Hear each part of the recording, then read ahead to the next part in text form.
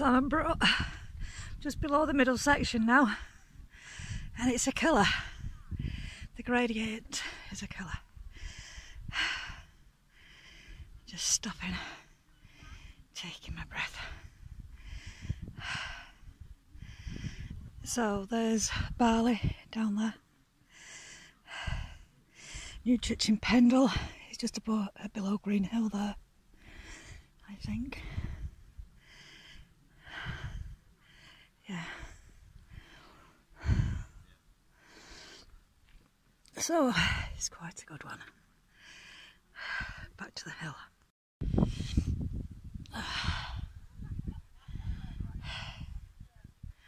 Absolutely gorgeous.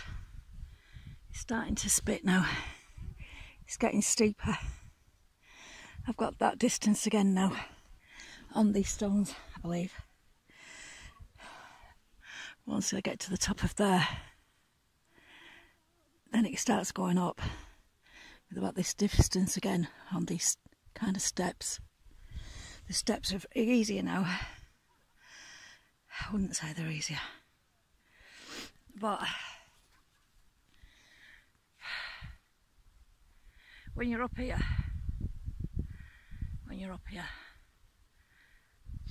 and you can just keep sitting down and you take that in,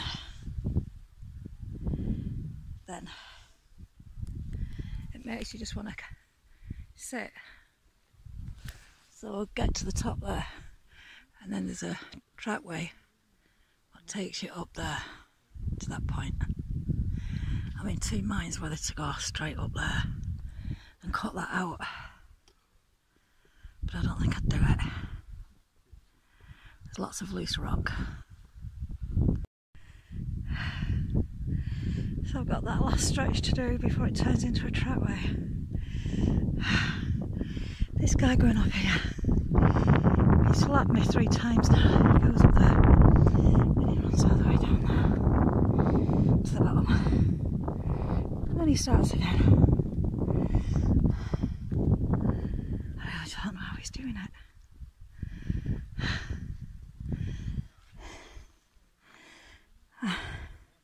Apparently there's a trackway from that red tent, and it zigzags, and you can go up that way. This is the step way, this is the steep way that I've took today. I think in future I would go that way, because this way it's not too bad now here, but I say halfway up there it was a killer. So I'm nearly at the halfway point now. There he goes. By the time I get, oh God, I nearly fell then. By the time I get out where this girl is here, he'll have walked down to the bottom and he'll be passing me again. Better get a move on. Forward. Go.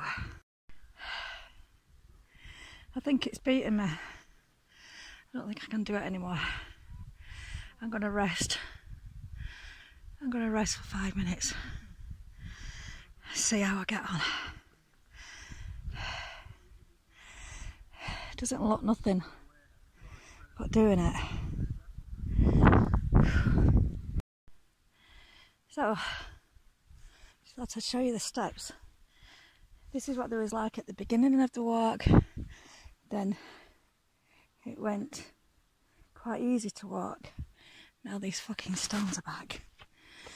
It's like doing step aerobics but harder.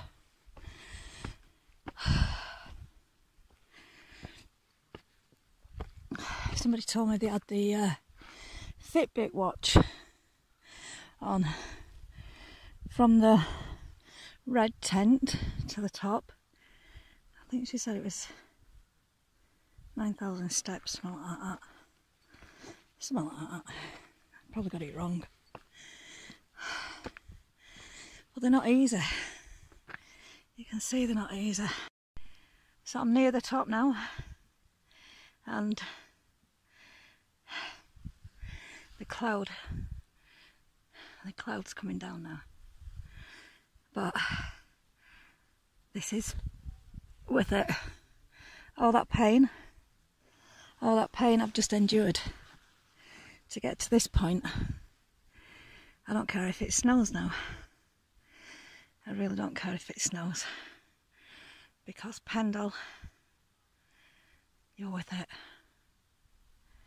You're worth it. And somebody can't be bothered to take the shit home. So, yeah, don't worry mate, whoever left that here, I'll take it and recycle it for you. You lazy son of a bitch. Right, so I don't know which way I'm going now. See you in a minute. So we've got to the top of that stretch, then we've got another stretch to go now. Apparently this is easier. It's going to get windy because we're on the head of Pendle now. I believe the trig point is, we can see the trig point. So they're just coming, getting to the top on this track, and then we've probably got about another mile to the trig. Don't know where Alison is. She's up there somewhere. Oh, my legs. What can I see over there?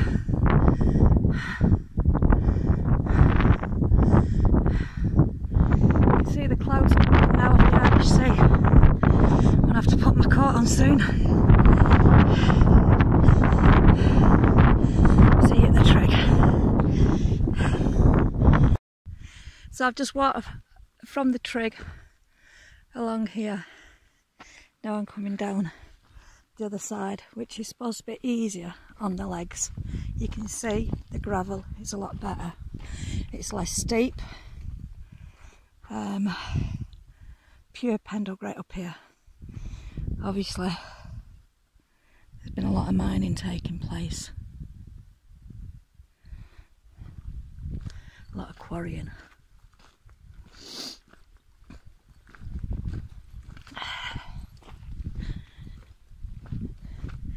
So they're already stripping it back, aren't they? They've been stripping it back probably thousands of years.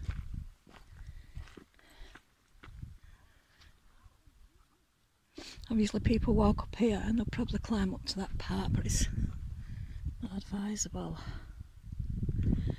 So I've spoke to Alison. Alison was, I don't know where the red tent is now, it's the bottom of here, the red tent. And I've got to literally go past that farm somehow. Go past that farm. I really don't know where I'm going now. I'm totally lost. I'll find it when I get down there.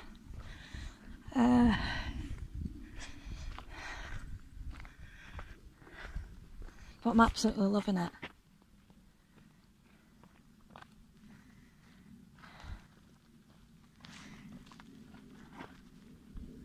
Look at that.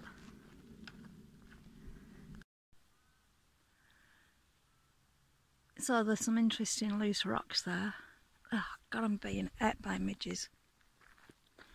So there's the sun getting ready to set in the west. So that's west, we know that. That'll be west just there, between those two stones. And there's east, across there. So there's barley. Just looking for new church now. New church is behind there, I think. That's Green Owl. That's Green Owl there. I think. Gotta get my bearings. Go along there. Oh, it's somewhere around there. But look how flat it is in that valley just there. Such a lush, beautiful valley. And you can see where the industry was during the Industrial Revolution. So there's Great Ambledon right over there, that's where I live, right on that outskirts there. Towards Burnley. There's Yorkshire. Those high points right across there is Yorkshire. I'm being out like mad. I can see the rain now. I can see the rain coming in. It's coming down into the valley. So it'll probably get to me by the time I get down there. So I can see now, I can see from this point that there's a lot of mining on this side. A lot of mining. And they've just took the hill away. I knew they'd done quite a lot of mining up Pendle. But I've just photographed some interesting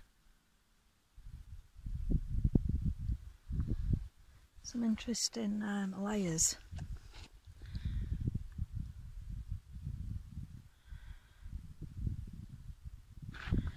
Some of this is like what you'd find at Castor Cliff, very much so. Very much so. Where's Castor Cliff from here? I'm looking for black ore. Black ore's just behind those trees there. There's black ore. So there's the wind farm. So Castor Cliff is right there, and that's Widdop Moor. So if that comet at 562 AD would have hit Castor Cliff, it would have come in that trajectory from northeast to south west. Here's my friend with the hat on. What's doing? That guy. He's doing this. I think it's his 4th time up here since I got here. So he's been up Pendle 4 times. It's took me once, and I'm not even halfway down the first time yet. This is the guy what's doing it for charity. He's doing it for 48 hours.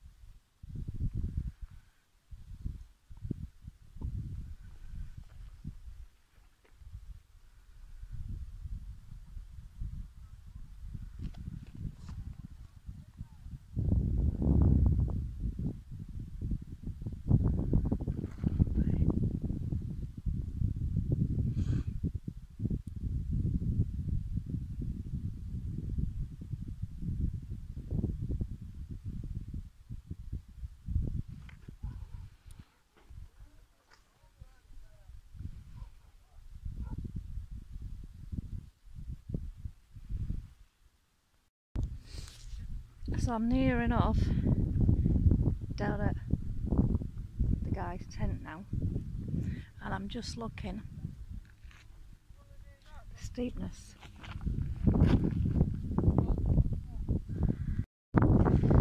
So I'm near enough the bottom now, back down to the bottom where I started off the climb. Well, the bottom I started off right down there, and I've come up through these fields. Come up to the tent there. I think I got to that gate and I said to Alison, I can't go any further. I just couldn't. So I sat down there, left Alison to carry on. Met up with her down at the guy's tent down there. I sat and had a sandwich, and then Alison started to set off up there. She got to this point here, and I thought, there's no way I can get up there. But by the time I had my sandwich, I carried on going. And I kept stopping. I stopped probably about 10 times. And just looking at it from this angle now, these are just setting off here. Once you get just past that wall there, when you get to that point, that's a killer. And I think from that point to where the next lot are, I'd stopped about 3 or 4 times at that distance. Then I carried on. It seemed to go round, up, and round again, up again. It doesn't look much from the camera. The sun's setting now in the west. Absolutely amazing.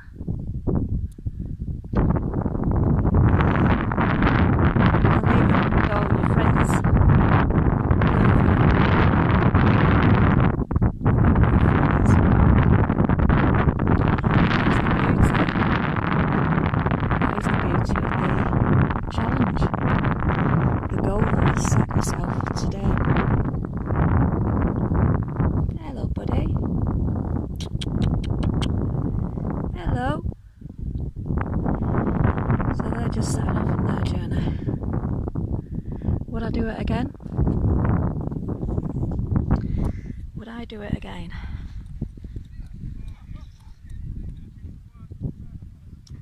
Yeah, I think I would. But I've spent enough of my life on Pendle now. And I feel I know it intimately.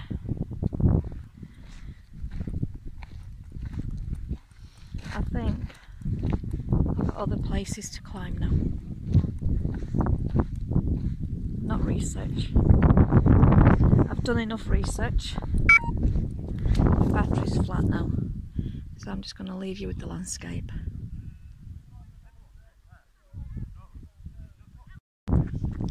Here he comes. What's your name again? Sorry. Scott. Oh, thank you. I need it. I got up there. Done well.